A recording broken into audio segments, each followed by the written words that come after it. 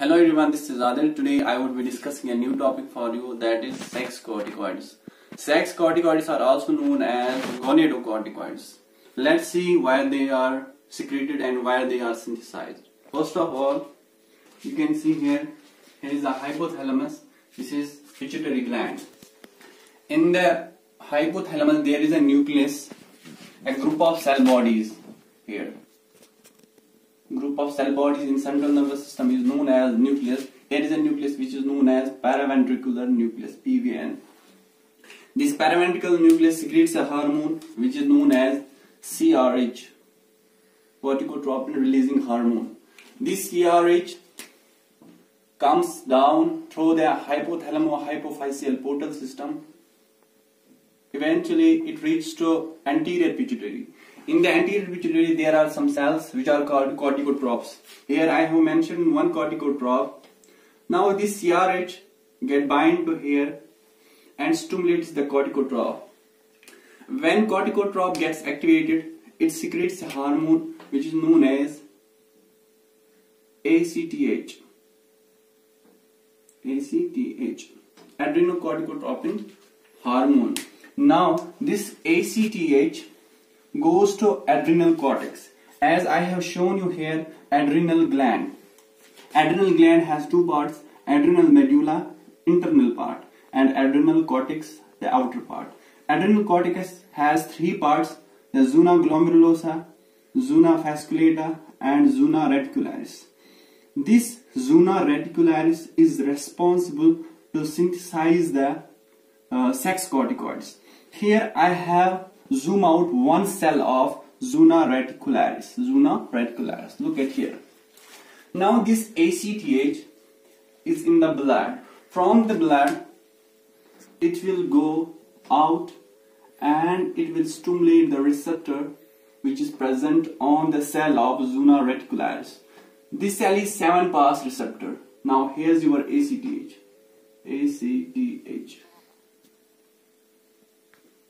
Now ACTH will bind to this receptor. Now the receptor gets activated. This receptor is G-coupled receptor. G protein coupled receptor. Here is G protein. Now this G protein activates another protein which is known as adenylyl cyclase. Let me show you here. Adenylyl cyclase. This adenylyl cyclase is the membrane protein. Now, when G protein activates adenylyl cyclase converts ATP into cyclic AMP. This cyclic AMP activates another protein which is known as protein kinase A. Protein kinase A. We will see the function of protein kinase A. Before, we want to discuss how the sexcorticoids are synthesized. We know the sexcorticoids or gonadocorticoids are steroid hormones. They are synthesized from the cholesterol. Now, let me write here the first cholesterol.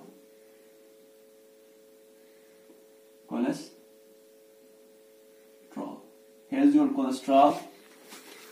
Now from the cholesterol there is the formation of pregnenolone. There is the formation of pregnenolone. Now from the pregnenolone there is the formation of 7-hydroxypregnenolone. 7-hydroxypregnenolone. Remember one thing, pregnenolone can be either converted into 7-hydroxypregnenolone or it can be converted into progesterone.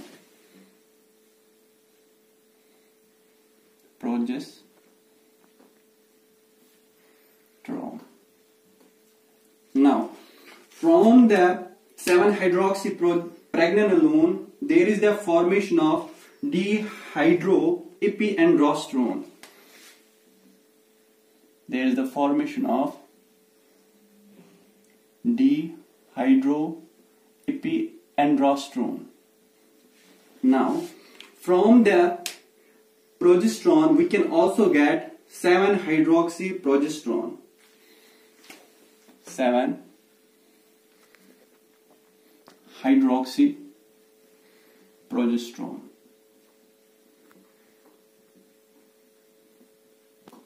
Okay. Now there is a formation of 7-hydroxyprogesterone. Also, from the dihydroepiandrosterone, we can also form the androstenedione. Androstenedione.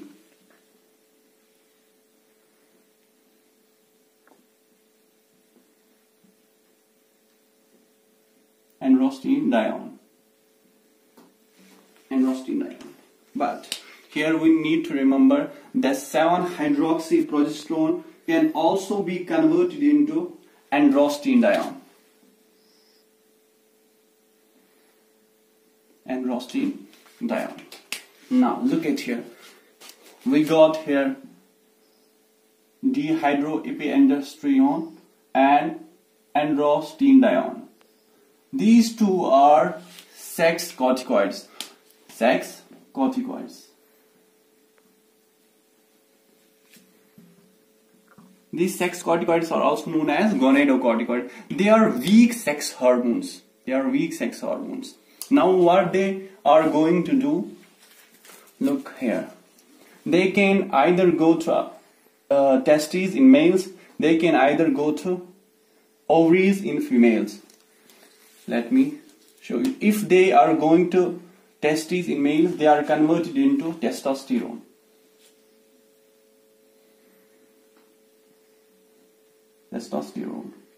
If they are going to ovaries in females, they are converted into estrogen.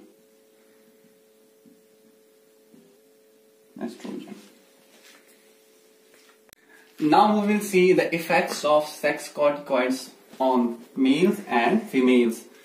You see here the secondary sex characteristics. Secondary sex characteristics are those features which develop at the time of puberty.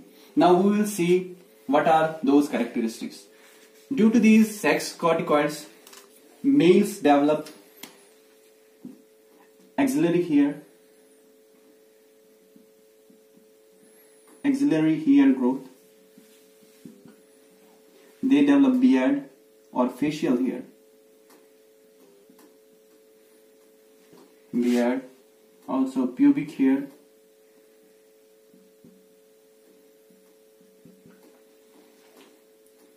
Also, at the time of puberty, they develop deepening of voice or male voice. Deepening of voice.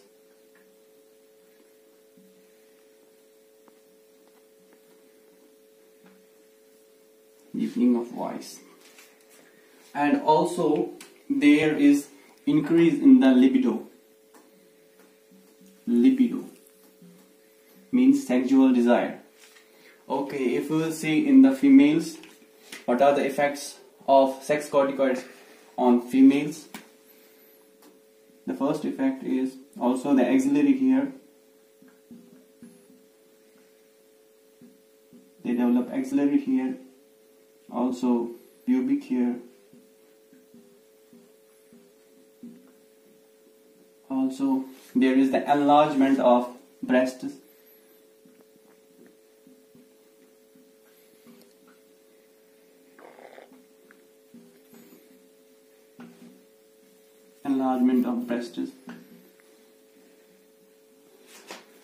Start of menstruation.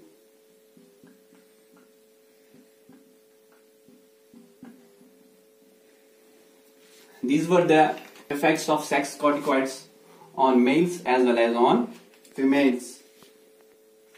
Also, females develop libido, increasing sexual desire.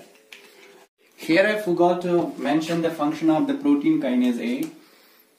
Actually, the protein kinase A phosphorylates all the enzymes which help in the synthesis of sexcorticoid. Suppose here is one enzyme.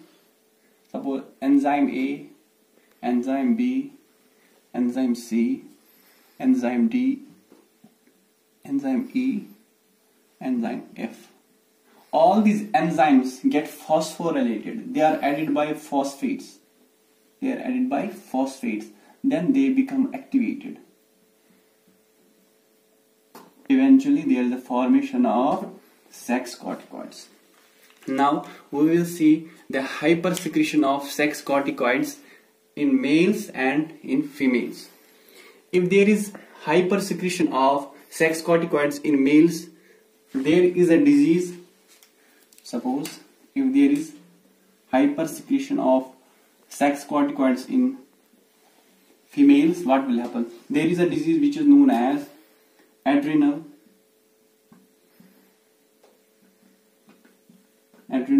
virilism. It's also known as pseudohermaphroditism. Okay, in this condition, females develop male-like secondary sexual characteristics. Like females develop beard. Let me write here by blue color. They develop beard. Also, they develop deepening of voice. There is increase in the sexual desire, that is libido. Also, they develop the deepening of voice. Also, facial hair, as I have mentioned here. Also, the other sexual characteristics which are male characteristics. If we look in the males, if there is hypersecretion of Sexcorticoids in males, what will happen? These males will develop female-like secondary sexual characteristics, like there will be enlargement of the breasts. Enlargement of breasts in males. This enlargement of breasts is known as gynecomastia.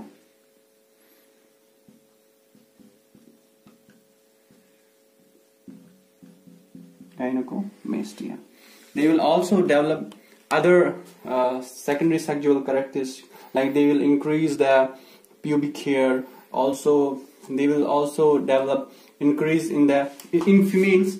Females will develop also chest hair. Just here. And the other feature, the clitoris of females is in this condition is very large, or we can say they develop a small pants. Okay, this was all about the Sexcorticoids. Hope you understood well. Thanks.